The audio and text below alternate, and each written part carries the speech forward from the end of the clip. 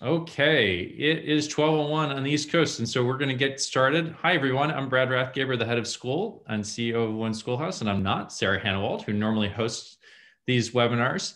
Sarah is on vacation this week. She's taking a spring break, and so Liz and I get to join you today for today's webinar.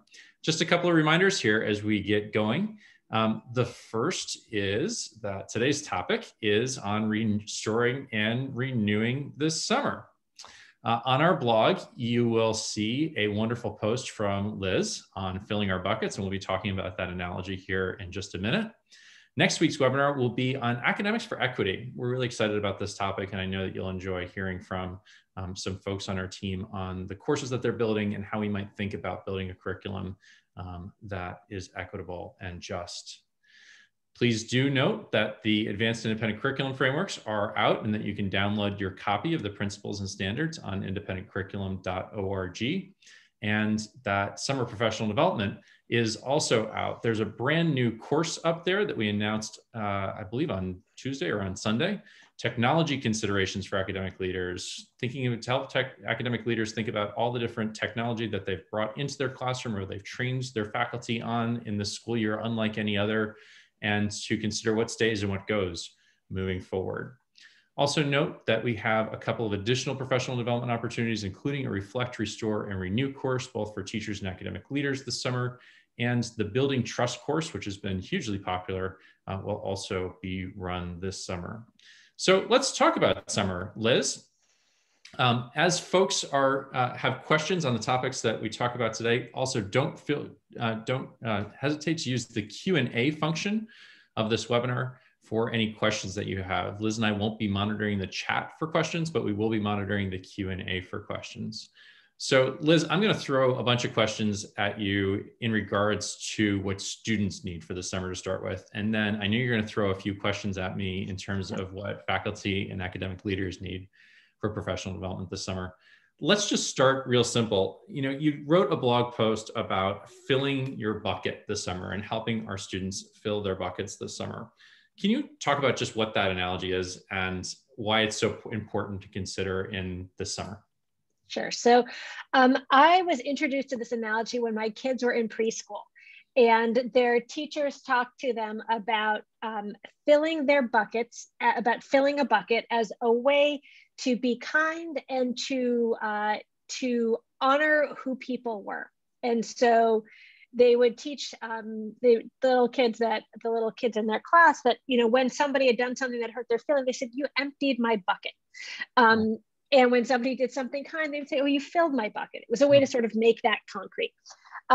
But this concept has been one that we've used in our family for many years. And it's been one that I've found myself, especially this year, bringing more and more into the professional space.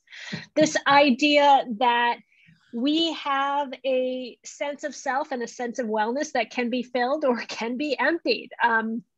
And over the course of this year, for a lot of us, we've seen a lot of withdrawals. We've seen a lot of liquid come out of that bucket. And so for many of us, we are approaching summer on empty. You can use that metaphor as a gas tank or as a bucket, whichever you'd like. For some of us, that bucket is actually broken. Like there are holes in it. You could put a lot of water in it and it still couldn't hold anything. People have been through a experience that at its best was difficult and at its worst was highly traumatic. So summer needs to fill us back up. There are two reasons to do that. One is that just we're people and we need to take care of ourselves. But the second is particular to our context as educators. And that's that when human beings, and this is adults and children, when human beings are stressed, have been experiencing chronic, ongoing, long-term stress, have been dealing with uncertainty and isolation, they're physically unable to effectively learn.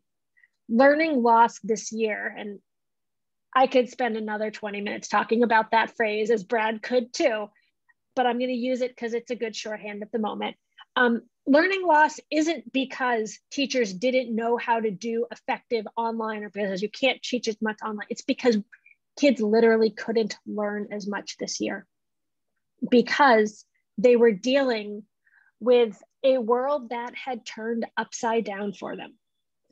And in order to be able to learn effectively, in order to make next year as positive as it can, in order to help kids make as much growth and progress as they can next year, we need to spend this summer filling back up that sense of wellness and well-being so that they're ready to learn. Taking care of, I'll use some unscientific terms here, their hearts and their minds and their spirits is the way that we're going to help them really reach back up to the levels of learning that we could see when they had more stability in their lives. Liz, I think one of the things you talked about in the blog that I know you want to expand on a little bit here too, is that filling your bucket means different things for different kids. And I really appreciate you actually going back to that preschool thing, because it was about the student, it was about the kid saying, you've filled my bucket or you've emptied my bucket. Helping each other understand that different things can fill or empty buckets for different types of kids. Can you talk about like what that might look like for a range of kids for the summer? Sure. So one of the things that's been hard about this year is that there are so many things that kids haven't been able to do. And some of our students come to school because they love being in class. Like they love working with their teacher and they love the academics. And some of them come to school because, happily, because they really love being in a place with a lot of kids. And some of them come to school because they love athletics. And when they're here, they're all active and engaged learners, but the motivation to get them walking across the threshold is really different kid by kid. And for many of our students, the things that got them walking across the threshold this year disappeared. And so for those students, this is analogous to being a learner-driven classroom. We need to have a learner-driven summer. That for the student who fills back up when they are on the lacrosse field, like let's give that kid a chance to play lacrosse and to give her a sense of confidence and competence and achievement that she's been missing. For the student who is the serious artist, to find a community where he can be creating with other students and come back together so that he feels like that part of who he is has been acknowledged. I'm going to borrow the words here of my colleague, the great and good Peter Gao, who is a guest on this webinar. Some kids need to go sit out in nature on a rock and look at trees. Some kids need solitude and reflection this summer, and that's as worthy. And also, some kids need academics. Yeah. Some kids really do get, that is the thing that gives them that excitement, is the ability to dig in and go deep. And in a year where, where everybody learned something, but we weren't always learning in the ways that made us most comfortable or that were most aligned to our learning preferences, giving those kids that chance is really important. Likewise, there are some students who are really stressed out by their perception of what they haven't learned. That's their need, not their parents and not their schools. And for those kids, spending the summer helping them see how competent they are and how ready they are to go on to the next academic year, that's a good use of time for them. So Liz, it strikes me that this is a really different framework than what school leaders and parents are being bombarded with in the press right now.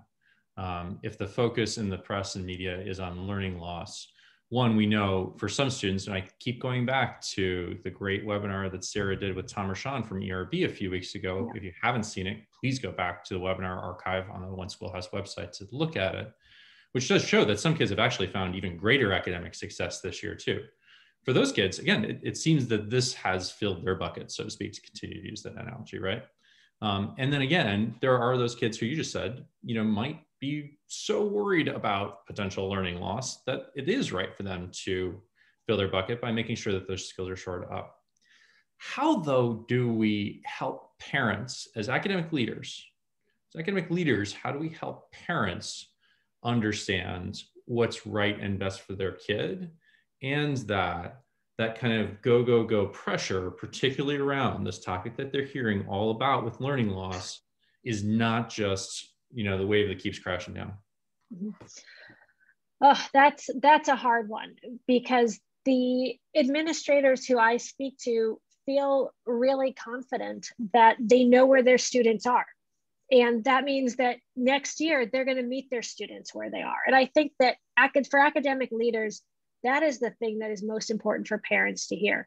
We know that in September, the students who walk through our door are going to be coming with a much wider range of their knowledge bases than we've seen in a long time.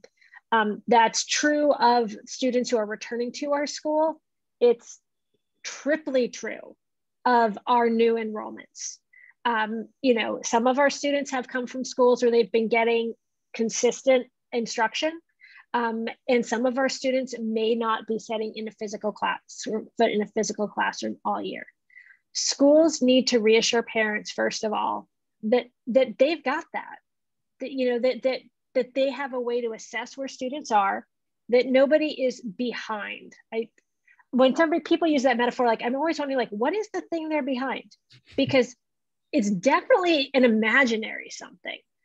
But like, sometimes I think it's an elephant, and sometimes I think it's a bus. And anyways, so schools need to be able to articulate to parents, we have this under control.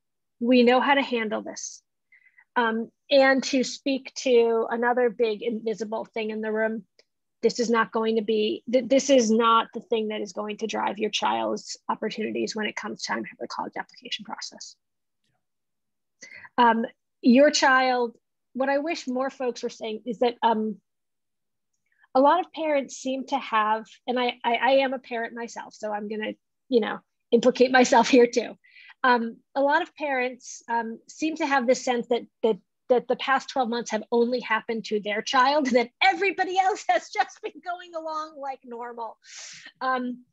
And we are all in the same storm. We are in different boats, but we are in the same storm. And I think the more schools can reassure parents that the thing that they do right now is that they figure out what their kids need to go into the next academic year with a sense of wholeness and readiness, because that's what will turbocharge their learning. As our colleague and great friend of One Schoolhouse, Lisa D'Amour, said 12 months ago, she said, the goal here for this pandemic is intact psychological survival. When we have that, everything else will follow. Thanks for bringing Lisa into that conversation, as always. So Brad, can I ask you a few questions now? You can. I'm just going to remind folks of a couple of things. One that I realized I didn't say at the start, as always, we close caption these webinars. And so if closed captioning is helpful for you, please just click the closed caption button at the bottom of the webinar. And as we go through this, please don't hesitate to put any questions that you might have, either for Liz or me, into the chat. We're happy to answer those questions as we go along. And I think Liz only has a couple questions for me, so we'll jump into your questions here real soon.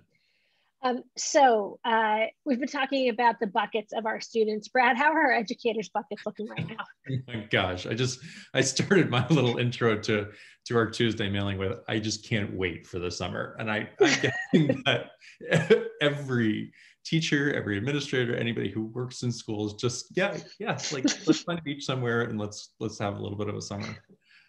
So I mean, I think everybody is feeling that same thing too. Hopefully folks that have just had spring break or going into spring break have a little bit of that respite now to get through the last couple of months.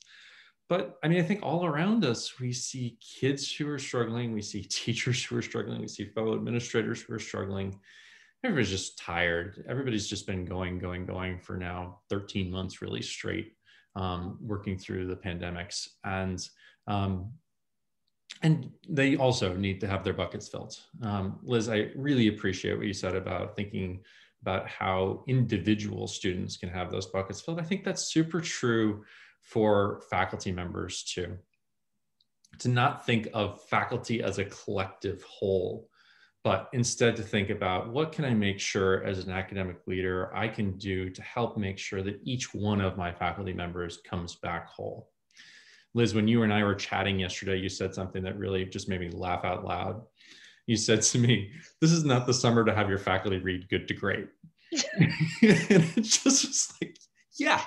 I mean, this is almost certainly the summer not to have like a faculty read, or if the faculty read is out there, it's not on something that's like moving everybody forward in terms of a professional development skill that we have, or, you know, anything like that. It's really about giving folks some time to reflect on their terms, to restore, to renew, in large part because, yeah, we all recognize that there's some serious work that we're going to have going forward. You know, Liz, you said a second ago that it's important for parents to hear from schools, we got this. We know what we are going to have to do in order to help your children find success when they come back to campus next fall, but don't really worry about that till next fall. Well, we can tell our families that we got this, but we also know as educators, we got a little work to do in order to get to the point of we got this, right? That's okay. Before going to that place of what do we have to do and getting into that whole mindset and mantra and challenge set of challenges ourselves, though, we know that every academic leader, that every faculty member, that every educator is going to have a chance to restore and renew themselves before they can reflect on what happened during this crazy year, so that when they do come back to campus in August of this coming school year, or for the next school year, we can start to have the conversations around what types of pieces of the curriculum were missed, what competencies do we need to go back to, what learning objectives do we need to reinforce, how are we going to make sure that we reach each student where they are. We can't, though, jump into those questions today. Nobody's ready to jump into those questions today. And we need to give everybody a chance to fill those buckets up before jumping into those questions. So you said, you know, faculty and administrators really need some time to reflect, but how can administrators and academic leaders help them do that? How do we give them frameworks and time to make sure that that happens? That's a great question. You know, Liz, I've been helping to run online professional development, summertime professional development for faculty for a number of years.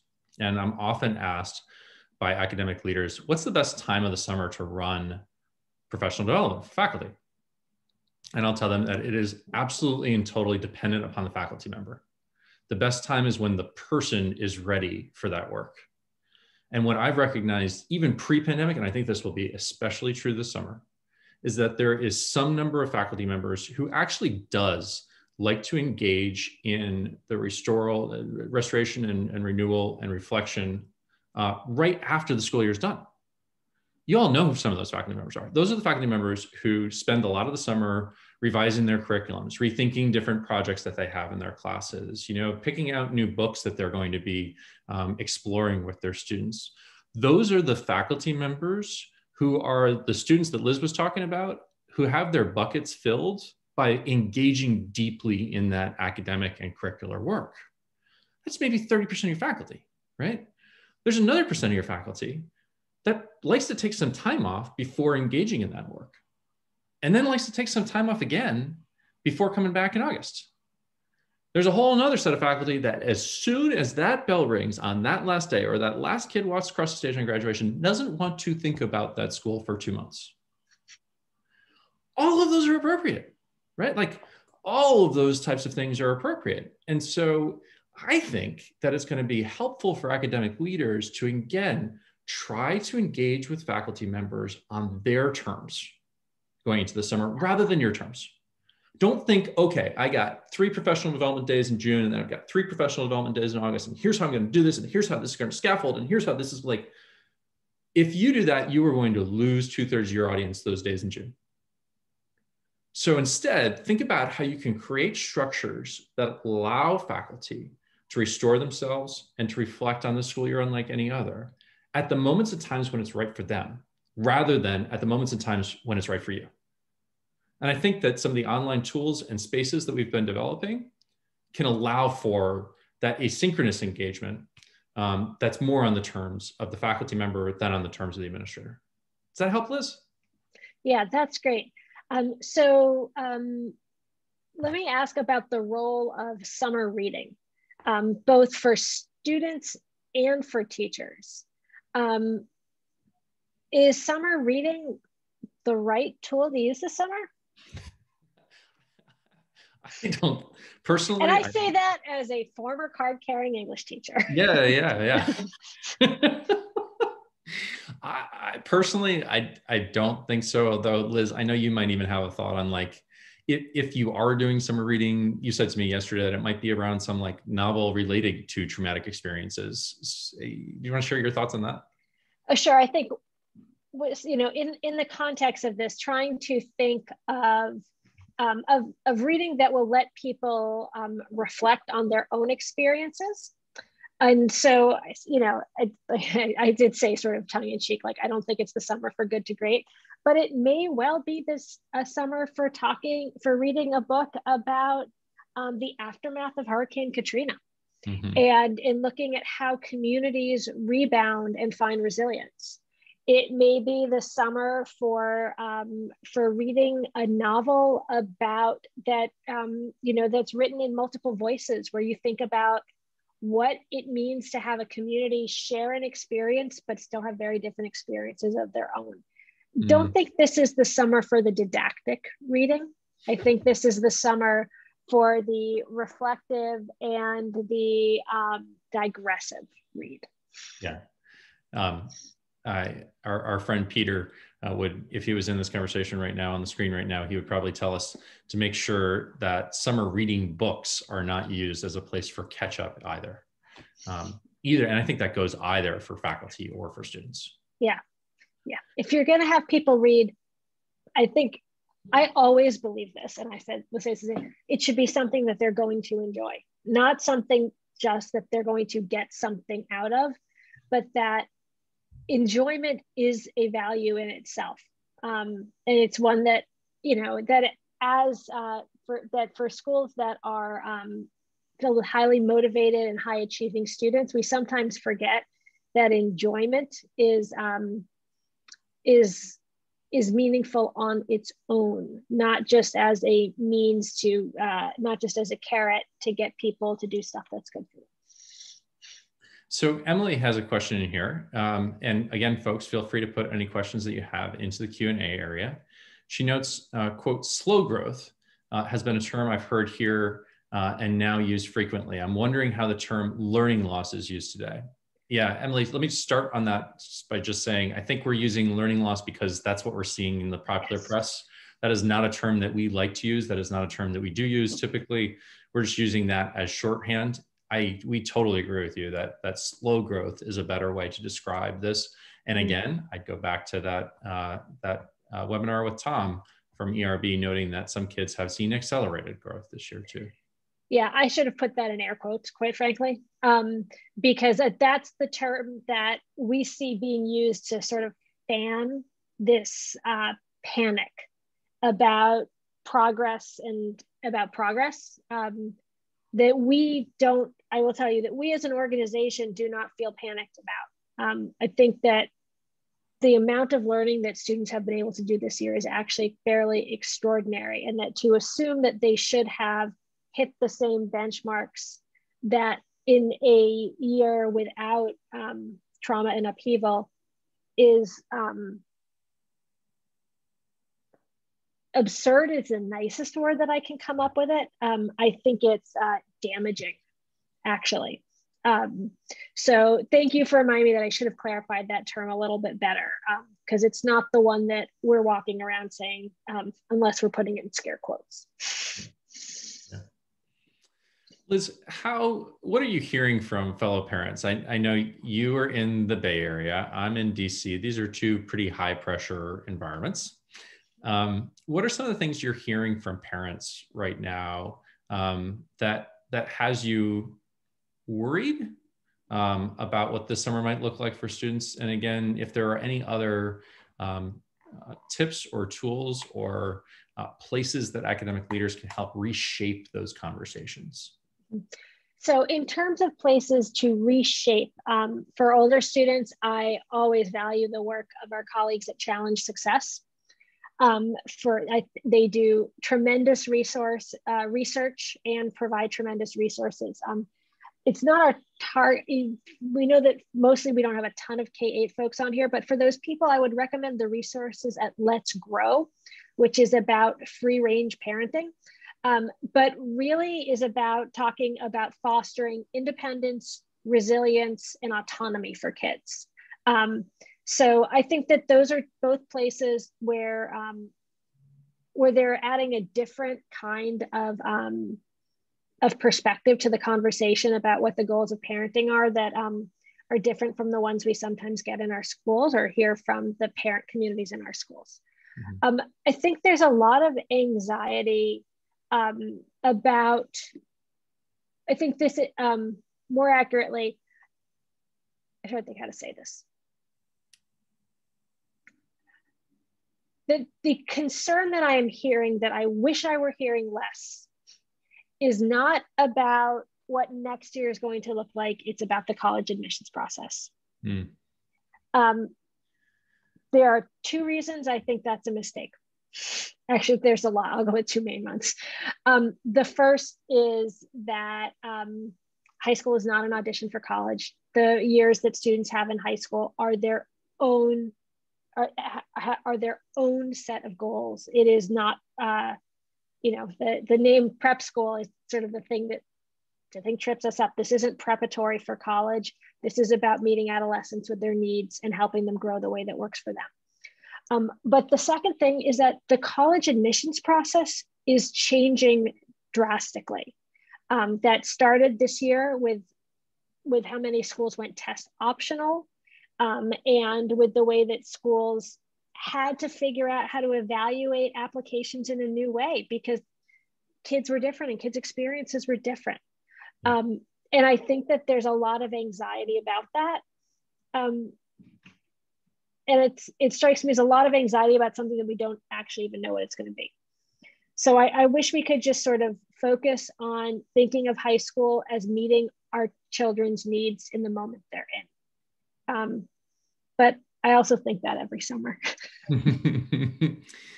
Well, and to that end, another webinar I'm going to point folks back to that Peter and Sarah and Emmy Harvard from Access did a couple of weeks ago on college counseling and how the college counseling world is how college admissions world is changing so quickly right now. Please go back and see that webinar too. It's another outstanding one. Well, Liz, thank you for taking some time today to talk about how we can make sure that our students and our educators have the best summer ever. Thank you all for joining us, and everybody have a wonderful day. Thanks, everybody.